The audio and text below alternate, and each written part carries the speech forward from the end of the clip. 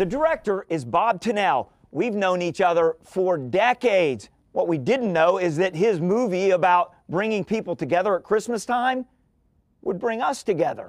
If there's one thing Bob Tennell enjoys more than seeing a good movie, can I get one popcorn, please? It's making one. I wanted to be a filmmaker since I was probably 5.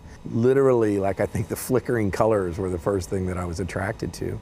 He's at the Esquire Theater in Clifton for a special showing of his latest movie, now getting critical acclaim. What was Juke talking about? The 7 fishes, yeah. The Feast of the 7 Fishes. It's something we do every Christmas Eve.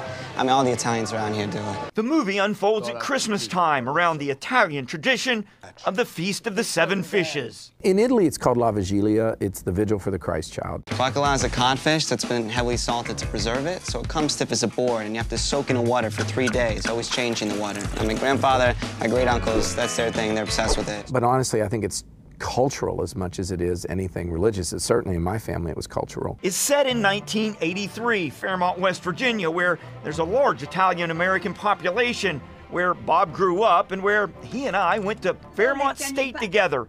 The movie captures the time period, but even more, a certain feeling of Christmas. And instead of, pursuing this sort of perfect Christmas this was just like this big shared experience, an authentic experience. There was something exotic about it, and the food is incredible. A movie with a Christmas flavor, cooked up on the big screen.